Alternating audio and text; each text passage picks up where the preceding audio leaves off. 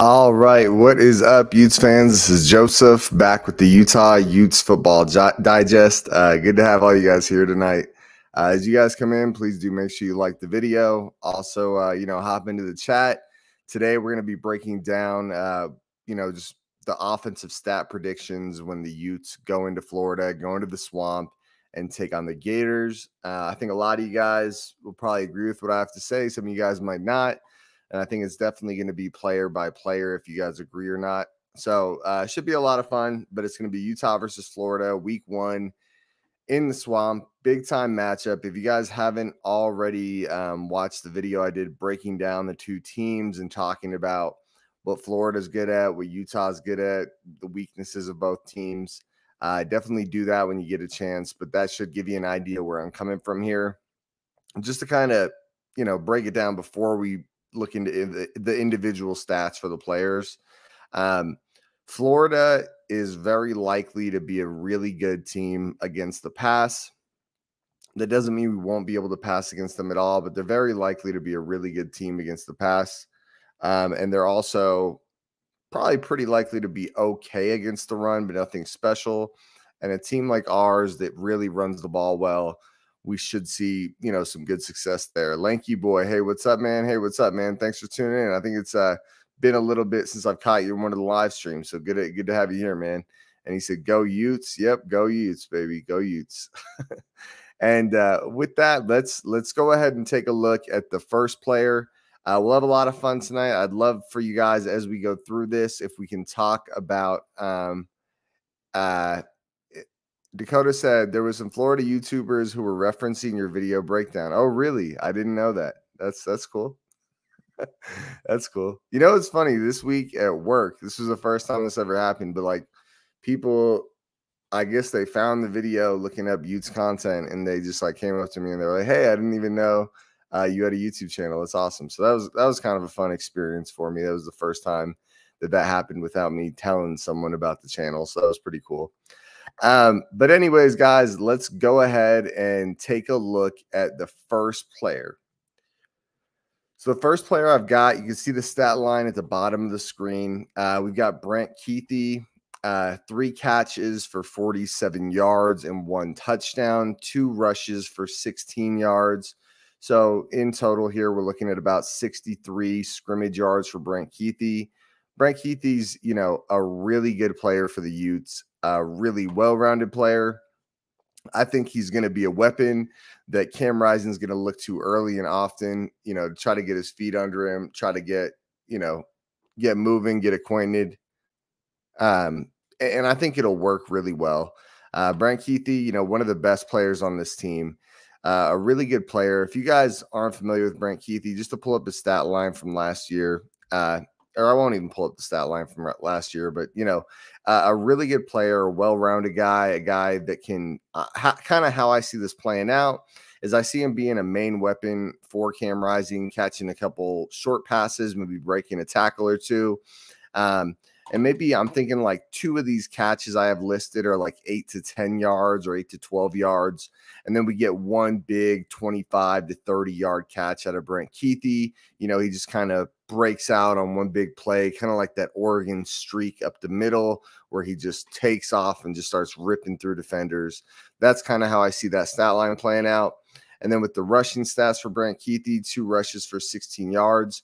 Kind of what I see here is us using him in the reverse game. I know he's become much more of a receiver, but more than that, we've been using him with wide receiver or tight end reverses, right? So he's definitely a player we like to utilize his athleticism and his skill set. So I see him making a big play there. Feel free to let me know what you guys think about Brant Kuithe's stats, and we will keep it going here. But Brant Kuithe, I see being one of our big players for this game. I know the total yards isn't wild, but don't forget for a tight end wide receiver hybrid, those are really good numbers. I mean, to put up 47 receiving yards, a touchdown, and 2 rushes for 16 yards, solid numbers. Okay, so the next guy we've got here is going to be Dalton Kincaid, another tight end, 3 catches for 40 yards. Now, this was a common type of stat line for Dalton Kincaid last year. 3 catches for 40 yards. Definitely a solid game, to be fair. I expect Dalton Kincaid to take another step this year. I expect him to be a 600-700 yard kind of guy before the season's over. One of the reasons I don't see him, going wild in this game, but still, that's a solid game. To be fair, that's what 13.3 yards a catch on 3 catches. That's a couple first downs for the crew. That's a solid game. So to be clear, I think Dalton Kincaid is going to have a solid game, and I think throughout the year he's really going to start lighting it up. Really, guys, the number one thing is this is a really good pass defense. I mean, I can't imagine that it won't be, and I think you're just going to have to maximize the opportunities you get in this passing game this week, and there's not going to be a ton to go around. It's not like we're not going to throw the ball. It's not going to be a lot of throwing. We're going to know that this is a really good pass defense, and we're going to do what we can to avoid forcing throws on them if we can. All right, and then the next guy is someone I know a lot of people are really excited for. So this is Devon Vele. Devon Vele, 3 catches for 48 yards and 1 touchdown. Now, there's a lot that kind of goes into this. Lanky Boy says, I feel like our wide receivers will have a big game, in my opinion. Honestly, I don't think our wide receivers are going to have a bad game, and we're starting to get into those, right? We talked about the tight ends, and we'll talk about the receivers here in a second. Maybe I don't completely agree with you, and it's not about the talent of our wide receivers, Lanky Boy. It's about the talent of this Florida defense. I mean, the Florida defense last year was the number 9 pass defense in the country, and Louisiana, which is Billy Napier's old team, they were the number 4 pass defense in the country. I really don't see many situations where this isn't a really good pass defense. So, not that I don't think we'll have a good game. It's just I think this game, it's going to be more about how well we run the ball it's like how well do we throw the ball in crucial situations? Can we get those nice, tight coverage, but a slant across the middle for a first down? Can we make plays when the passing game is called for, but we don't want to wind up leaning heavy on the pass game? All right, so Devon Bailey, 3 catches, 48 yards, 1 touchdown. A big physical receiver and a guy that a ton of Utes fans are really high on. I'm aware of this. I'm reasonably high on him myself. I think one thing, Lanky Boy says, yeah, I guess that makes sense. Yep. Yeah, thank you. I think a lot of fans are really high on Devon Bailey. I'm really high on him too. My only word of caution would be he flashed a lot last year, but let's not put the cart before the horse. Let's let him go out there and prove it, right? He looked good in the spring game. A lot of guys look good in the spring game. It's hard to know if that's going to translate to the field this year right away. I'm pretty confident that by the middle of the season, we'll see Devon Bailey definitely take his stride. But let's see him hit the field and make plays consistently, 4 or 5 catches a game in game after game before we start acting like we got a number 1 star receiver on our hands. All right, so the next guy is a guy that I don't know if you want to say I'm low on him. I think a lot of people are a little too high on him. Solomon Enos, 2 catches for 19 yards. This isn't me saying he's a terrible player or anything. I just, with how hard this team's going to be to throw against and how little of a role Solomon Enos really played in the pass game last year, I don't see him being a huge factor in this game. But I do think on a positive note, I think he's a really sure-handed possession receiver. So, when the situation calls for it, we'll throw a dart across the middle on a slant or a curl where he's just sitting in the middle of the field and he has to make that tough catch. I think he'll be able to come up with that. And, I'm sure after this video, I'll get some comments about how, I'm not very high on Solomon Enos. I think it's tough. I think a lot of people are optimistic. I hope he goes out there and kills it. I worry, last year he wasn't a big factor in almost any game. And especially against a really good pass defense like this, I really don't see him lighting up the field. I think 2 catches for 19 yards is a fair prediction. Okay, So this next grouping of players is a group of players where any of these guys could be the number 3 receiver. We won't really know until they hit the field against Florida, but it's Money Parks, Jalen Dixon, and Mekhi Cope. So first guy, I have them all at 1 catch for 12 yards. To be clear, one of them could be the clear number 1 receiver, and it could be 3 catches for 36 yards, right? However you guys want to look at this, or it could be a mix of 2, and one guy gets 2 catches for 24 yards. It's kind of how I look at it. Money Parks, really dynamic playmaker. Same with Jalen Dixon. These are 2 really good players. Same with Mekhi Cope. What you want to see in this game is kind of who becomes the third receiver. My money is actually on Mekhi Cope, just so you guys know. He looked so good in the spring game. I know it was only a couple big plays, but they were like explosive, dynamic plays. And the number one thing is that Cam Rising wasn't afraid to throw the ball up to the guy.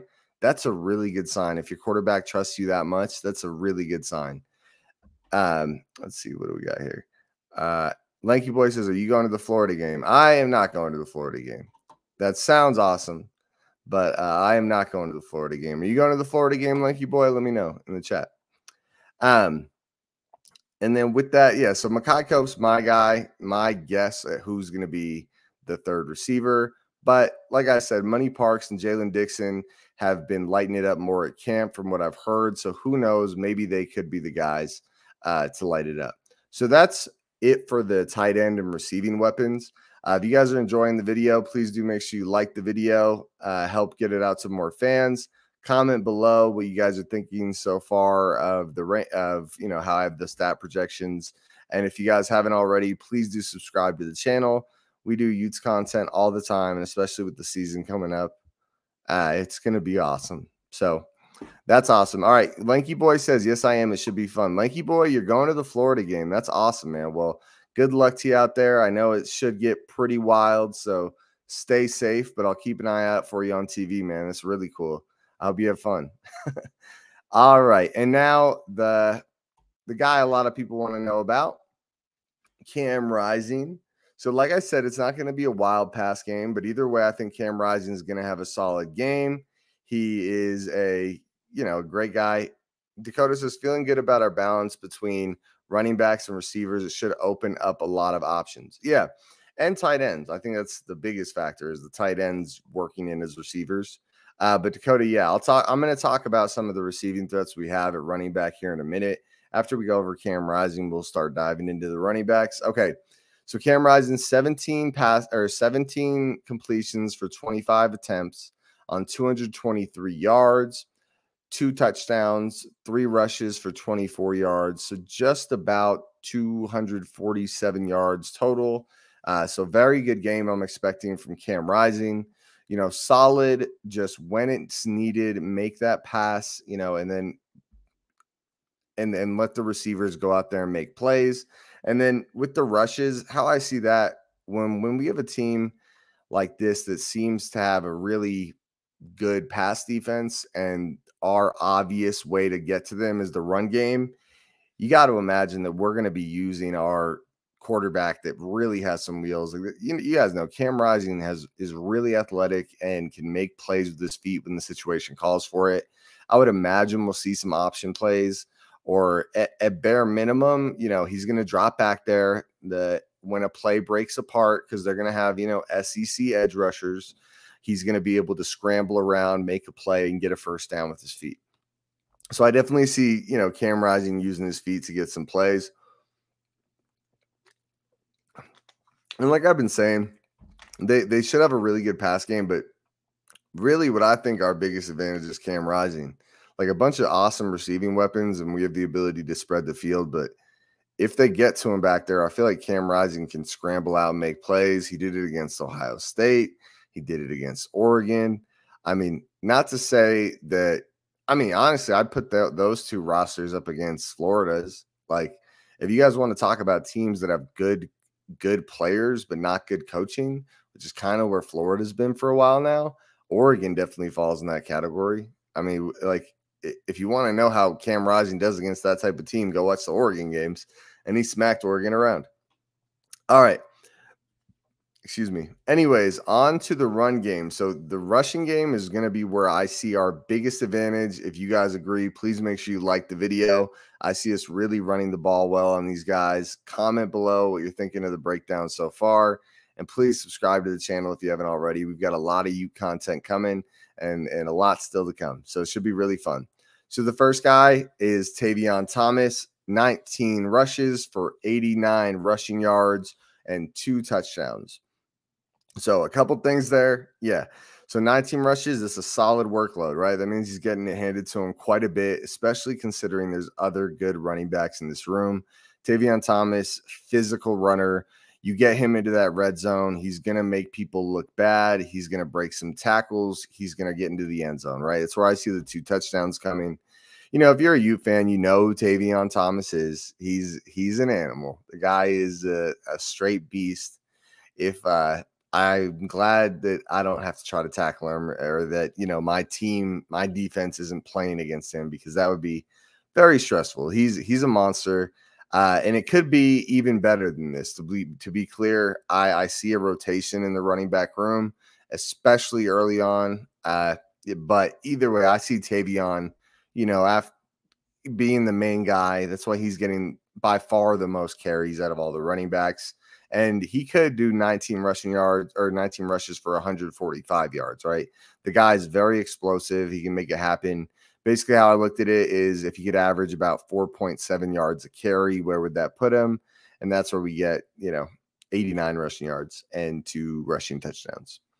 All right. And then the next guy is going to be Jalen Glover. A lot of people are really excited about him, especially going into Florida, which is his home state.